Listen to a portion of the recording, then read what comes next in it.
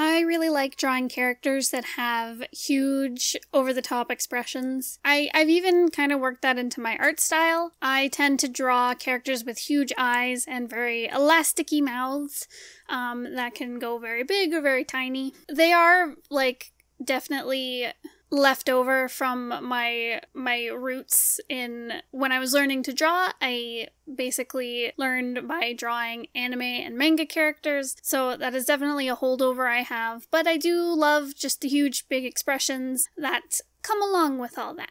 Character expression is my fave. If I could draw a comic that was all just shots of characters' faces emoting, that's my dream.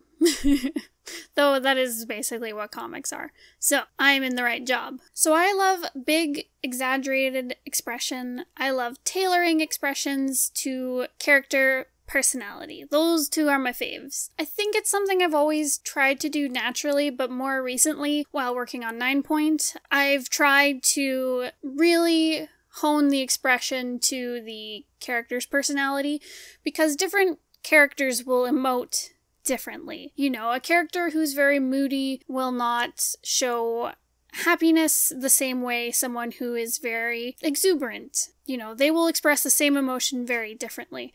And you know, you can push their expressions in very different ways, depending on who they are as a person. So what I tend to do when I'm designing a character right from the get-go is I also design their expressions along the way. I'll usually start with creating a base for my character where, you know, I get the general idea of what I have for the character, I sketch that down, and then I will go into expressions. Usually before Bones will okay a character design, he needs to see how they emote, because that is one of the most important parts of what they will be doing in the comic. So I usually will work on expressions, their body language, their facial expressions, because all that goes into how a character expresses themselves. Then from there, I will hone their, their costume, their body shape. A lot of that can be honed by working on how they emote, if that makes sense. If you want more detailed looks into that, you can check out our vlog series on my character development work for Scourge of 9 Point. There, I go in depth quite a bit about designing characters.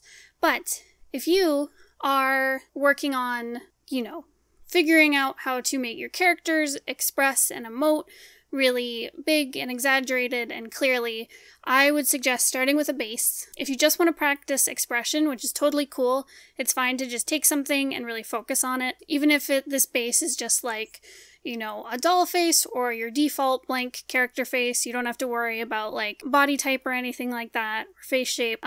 Just focus on trying to express different emotions and tailor it to a specific personality. Figure out how your one character, how they express, anger or embarrassment or happiness or sadness or endearment. Draw your first impression of what you think those emotions will look like, and grab references when you're starting out. Grab photographs of sad people, grab screenshots from your favorite movies and shows, grab artist references, look in the mirror and try out different expressions. That's how I get a lot of my expressions when I'm drawing, is I will make the face and figure out how it looks.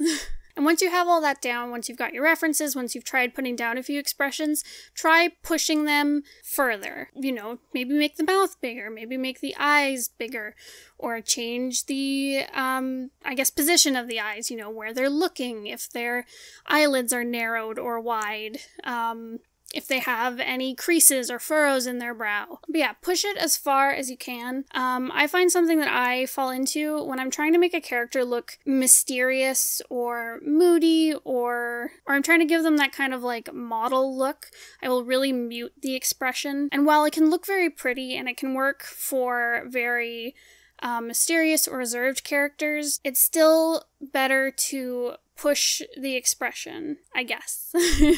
Unless you're definitely going for like a really reserved thing. I like to push the expression and make it really big. Try it out in different ways. Because I definitely have default expressions that I go to, and it's really good to push yourself out of that comfort zone and draw an emotion a different way. Because you don't want your characters all expressing in the same way, because like I said, different people express their emotions very differently. It'll help differentiate your characters in your comic or your project, and it just adds like a little bit extra flavor to your cool comic there. Go practice your expressions. I'm going to talk about Chad and Henry here. They are also from the Space Kids RP. I talked about them in episode 3. Bones recently talked about them in the video about Snake Mom and Goat Dad. Chad and Henry are sweeties. Chad is an alien. Henry is a human. They are living on Earth. They are roommates in college. I guess if you haven't seen the episode where I talk about Daph and Brad, basically, Space Kids RP, aliens are real. They are on Earth, but people on Earth don't know about it. It's a secret program put together by space wizards. So yeah, go listen to that episode if you want to learn more about that. Chad, he is an alien, like I said. He is from a planet that is outside of the system, which is like the planets that are all under the wizard government. So his planet is applying for status in the system. He wants to become a wizard, so he's enrolled in the schooling necessary, and which has led him to a travel year on Earth where he is studying to be a wizard and hanging out on Earth. So his planet, he's not a human. He looks like a human, but he's from a planet where humanity's like common ancestors split off into a whole bunch of different like humanoid species. So there's lots of like intelligent species on his planet that look like humans, but they're all like slightly different. He's just one of them that looks really human. Also on his planet, they are at a technological level where they can really change someone's beauty through like surgeries and just the technology they have. So everything is like, you know, crazy. Think like the Hunger Games fashion where it's all weird. They're really obsessed with like symmetry. At least him and his family are. He's got a whole bunch of older brothers who are a lot more successful than him, and they have a lot more status than him, so they've been able to like alter their appearance quite a lot, and he's always been very jealous of them.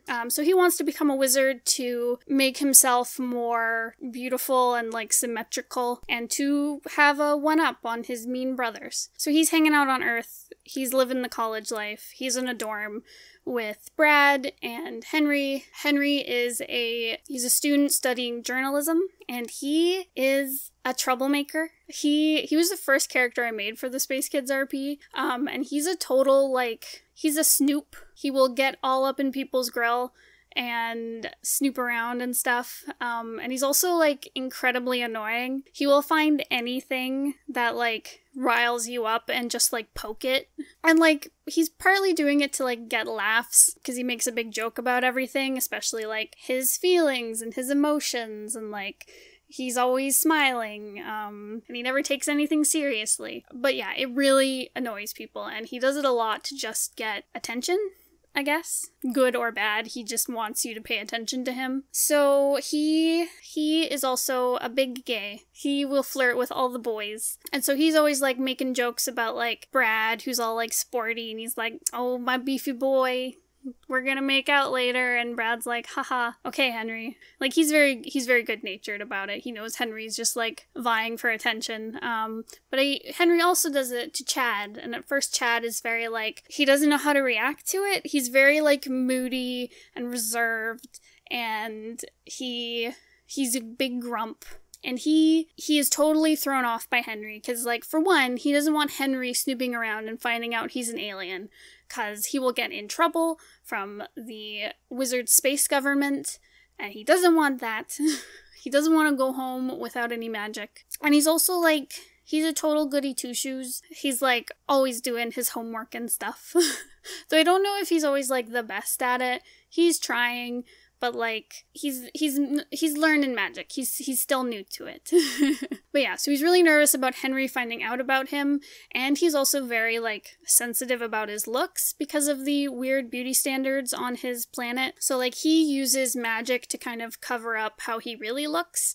So like he changes the appearance of like his nose and he makes his face look more symmetrical. And it probably like, if he took it away, you probably wouldn't see very much difference, but it's like a big deal for him. So he's got very poor like body image. And so like Henry's always like poking fun at him and saying like, oh, I know you wear makeup, and like, I know you probably had like plastic surgery or something. And Chad gets all like riled up about it and he's like, oh, that Henry.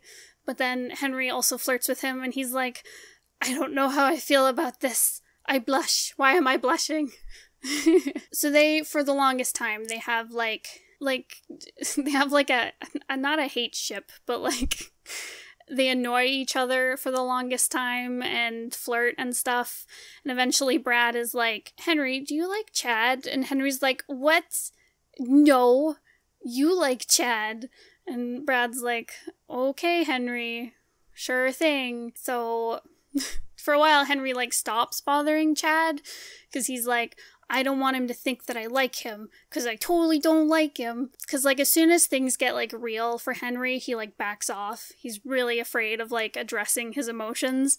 And he's very rarely like sincere, and if he is, he tries to like blow it off with a joke. But when he's ignoring Chad, Chad's like, does he not like me? Did I do something wrong? And he like puts up his guard and he's all like extra grumpy because he's mad at Henry for not annoying him. So yeah. Then big plotty things happen, which we will go more into in a future video. But basically the space government finds out that, you know, their cover's been blown.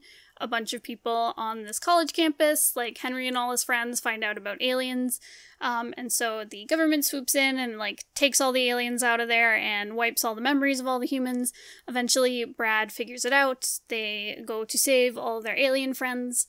But Chad gets sent home to his planet, and because he's not part of the system, he doesn't like get to stay in contact with anyone. And he's forced to like be with his family again, and he probably won't become a wizard because he got in trouble. So he eventually like gets off his planet. He goes to the system. He meets up with all his alien friends. Yeah, they go to stay with Jake. Jake will be talked about in a future video. He's a sweet alien boy who is very like sensitive. He's like hypersensitive to like stimuli, so like noise and touch, and he's also got like a very sensitive personality, so like he can't handle like really intense emotions and like thoughts. He's a total sweet babe. I won't go too much into his story, but he has a very rich mom figure in his life, who's also like a space lawyer, and so she offers like protection to a bunch of the alien kids, and they all go meet up there. Eventually, Chad and Henry are able to meet up again, and they get together, and they are a sweet couple. And Chad kind of opens up more to Henry, and he kind of lets his grumpiness drop, and he's very sincere, and he talks about his family and stuff.